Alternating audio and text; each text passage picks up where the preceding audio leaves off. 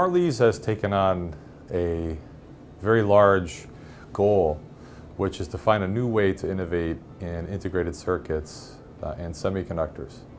The driving force behind this is that for 40 to 50 years, we've been experiencing what's called Moore's Law, which is really the foundation for our information age.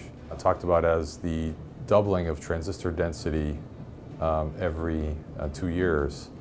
And that process has slowed down, and as a result, economic growth has slowed down as well. To give you an idea of the impact of Moore's Law, if you look at information age sector of the economy, the growth from 1980 to 2000 was 738% of the average growth in the United States, which pretty much says that this entire economy of the United States is really dependent on this output of changing the entire communication and computing infrastructure every 2 years. So the big question on the table is, how are we going to make the new kinds of integrated circuits that impact applications in the same way that Moore's Law did?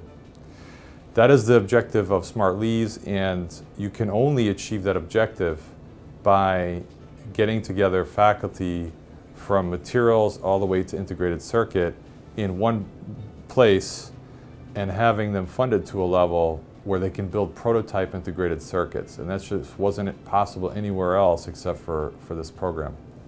We're introducing new devices into the same kind of manufacturing technology, but doing it in a way that allows the current manufacturing process to basically stay the same, the current design processes stay the same so that you can get results to market quickly.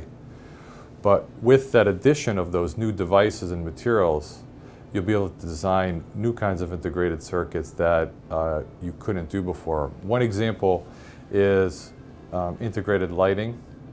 So right now, the LED lighting you see is replacing a wire that emits light in incandescent bulbs with a very expensive gallium nitride LED. But the rest of the entire system is the same. So the supply chain, the housing, the electronics, everything is discrete and assembled together in order to create this new lighting system.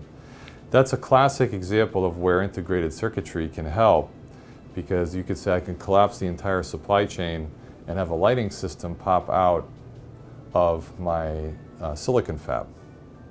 So there it's a true disruption where you can take out a lot of cost and create new capabilities. For example, if we create lighting surfaces that are lighting chips, there's been a lot of talk about using the light itself for communication. So instead of having to use Wi-Fi, which is not as secure, you can use the lighting surface itself, if it's an integrated circuit, to communicate to other devices through a pulse of light that's occurring.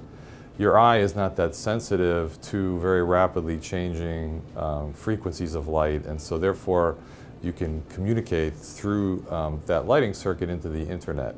It's an example of how you're doing something to compress costs by making a new kind of integrated circuit, but it automatically produces new kinds of capability in new markets, and that's exactly the kind of application that we're looking for in SMART.